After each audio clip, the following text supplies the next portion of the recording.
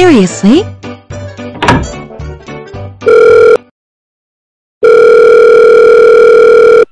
Hello, this is Larry. I am not avail. Yeah. This is great. Just great. Come on, Larry. I know you're in there. What's the password? I really don't have time for this. Right. So just tell me the password. I don't know the password. Did you even tell me what it was? If you would like to reset your password, I can send you an authentication code to verify your identity. Fine. Be that way? I really should have done this a long time ago. Today it seems like everything needs a password, and keeping them all straight can be difficult. You need to have different passwords. Websites are constantly being hacked. Not to mention all of the requirements for passwords including special characters, length, and so on. These are my 5 tips for password management.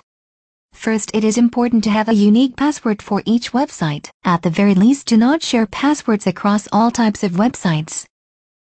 For example, if you use the same login credentials for that funny video website as your email, you could be feeding your email login information to thieves, which of course means trouble for you.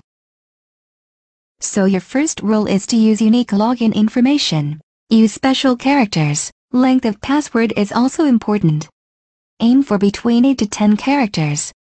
A phrase rather than a word could be helpful. Let's get back to that new account profile. When creating key accounts like email accounts and banking, enter all of your contact information, including alternate email address and a mobile phone number. This is so you can confirm your identity in the cases of password changes and so you can be contacted if a website is hacked. Remember that if you forget your password, most websites can reset it. So having an alternate email address or contact method would be very helpful down the line.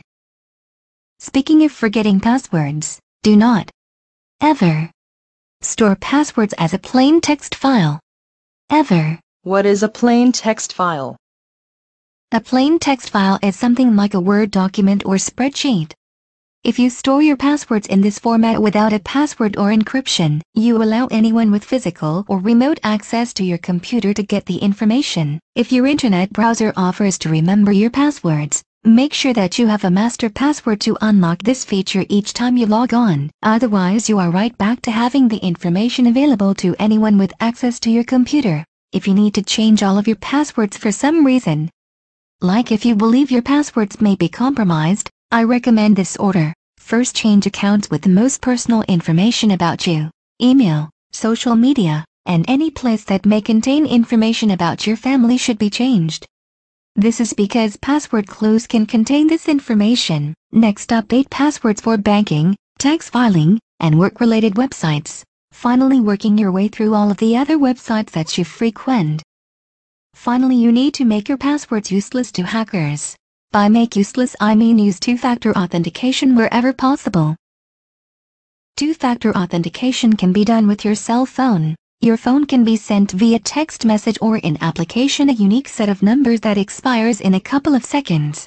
This way, even if your password is discovered, access becomes extremely difficult. There are password managers available to help you store, create, and keep track of your login information. Some are free, some are paid memberships. Check out our blog for a rundown on current recommendations. Yes. What is it, Larry? Where did you go? I figured that I could wait you out much better from here, because last time I checked, you didn't have a coffee machine in your office. Talk soon. Be sure to check out our blog, and check out our other social media channels. If you like what you see, be sure to subscribe.